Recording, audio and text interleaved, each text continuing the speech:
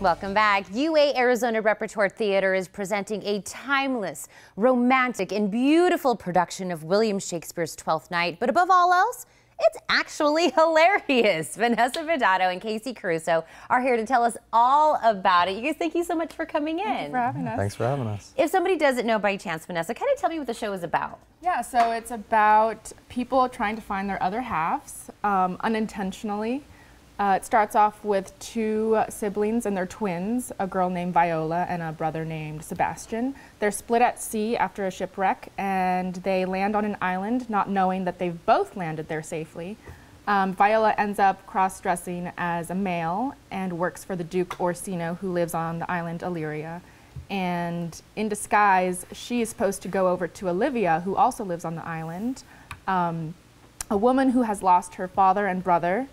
And her job, Viola's job, is to woo Olivia into falling in love with the Duke.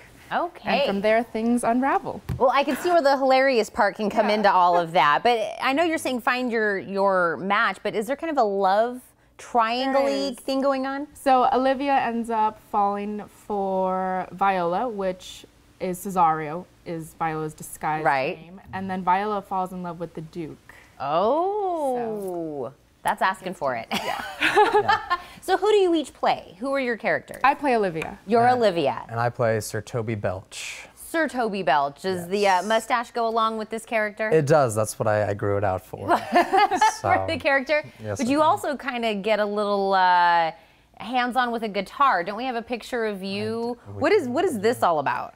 So that is the crew, as we call it, and we're rocking out right there.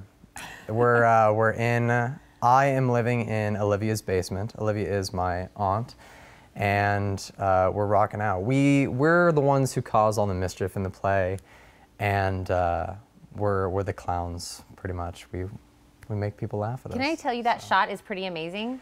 It looks a lot cooler than it is. It looks like I'm jumping like 20 feet in the air, but I'm really like just barely off the ground. No, photographer. Don't say that. It's more awesome than the yeah, picture it's way you make cool. it. Yeah, that's me. That's all me. Well, the storyline, the fact that we've got that awesome picture of you with the guitar, I think this is already breaking down the fact that some people maybe think Shakespeare is a little intimidating. Maybe the language is a little something that they can't kind of keep up with. What would you say to somebody that feels that way?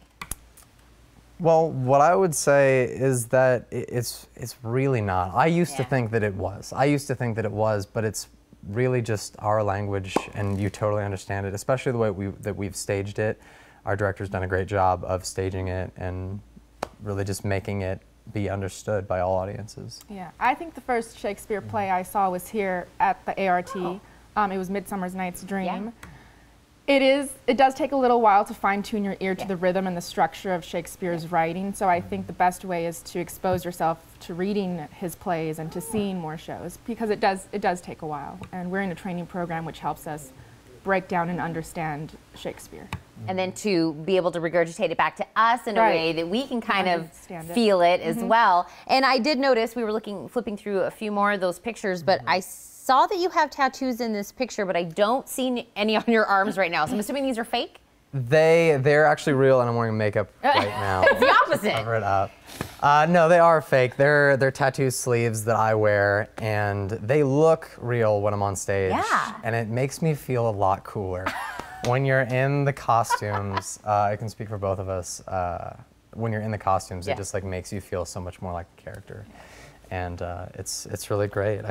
I feel so much cooler than I am in real life. I love this. This play is really kind of take your cool level up. It's like it's good for That's what I'm gathering from this whole interview. Yes, that's exactly what it is. Well, I'm curious. I know I'm going to tell everybody about this play and how they can come and watch. But beyond this, I know you guys are will soon be wrapping up at your time here at U of A. Where are you guys planning on going? Yeah. I'm just hoping to venture out into California and see what's there to offer me over there. So. Yeah, I'll probably also end up in Southern California. I just want to be a working actor somehow in the business, and our program does a really great job of getting us out into the world and really like catapulting us out and letting us know agents and casting directors. And, That's awesome. Yeah. So you can feel cool all the time. Eventually I'll feel cool, just from getting roles though. Tattoos, jumping up with the guitar. You want to feel cool 24/7. Yes. I get it. I get it.